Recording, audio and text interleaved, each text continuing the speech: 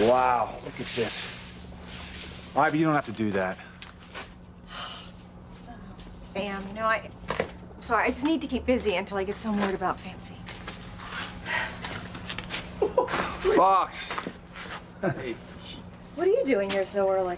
I couldn't sleep when I got back to the mansion last night, and I figured I'd be of more use here. It looks like I was right. Any word on Jessica at all?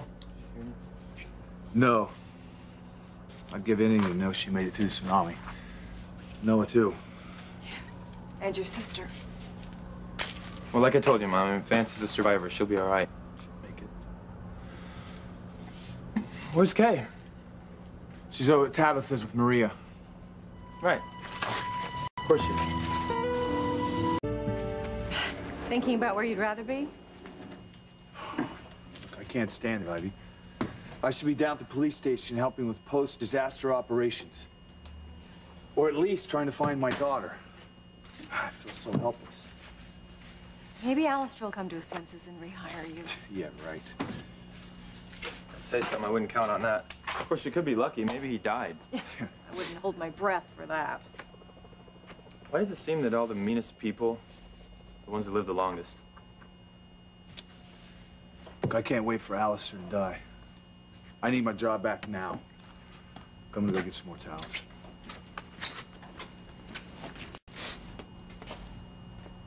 You're thinking about her, aren't you? Just how close did you two get last night?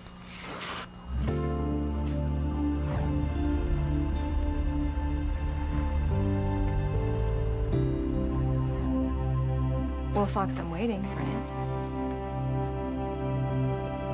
Fox, I'm waiting for an answer. How close did you and Kay become during the tsunami? We're friends, all right? We're just friends. That's all? Yeah. What do you want me to say? The truth. The truth? What? The truth seems to be that you don't like her very much. No, it's not that. Not exactly. It's just, I've always thought Kay had a bit of a selfish streak. Really? Huh. Well, don't we all? I suppose. Look, I think she's got a good head on her shoulders, okay? She takes really good care of her baby. Yeah, she does. Sam thinks she's matured a great deal. Yeah. She's going to school, she's working, she's taking care of Maria. That's a lot. Oh, speaking of Maria, do you know, does Miguel still send money home for support? I don't know. I'm just mentioning it because, you know, anybody who got involved with Kay would have a big Yeah, I mean, if you're trying to sway me away from Kay because of child support or something, it's really no point. No, it's not that. It's that Kay was very involved with Miguel before he left, and I'm not sure she's ever gotten over him. Really? He's gone, though. He went to go find Charity. That doesn't mean Kay wouldn't take him back in a heartbeat if he came home. I mean, he was her first love. Sort of like Whitney and Chad.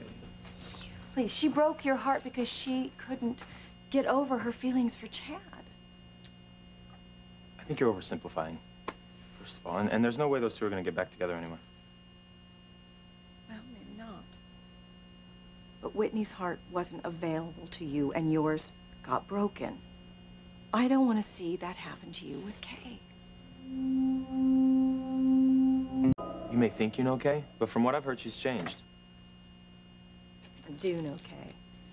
Maybe you used to know her, but I'm telling you, she's not the selfish person you make her out to be. She cares about her daughter. She cares about her dad, her brother, her sister. And Miguel, her baby's father.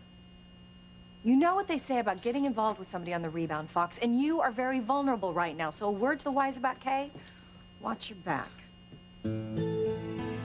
Stay away from Kay. Don't get involved with her. You can relax, all right? Neither one of us is ready for something that heavy anyway. Oh. Okay, well, that's relief. I'm gonna go help Sam. Thank you.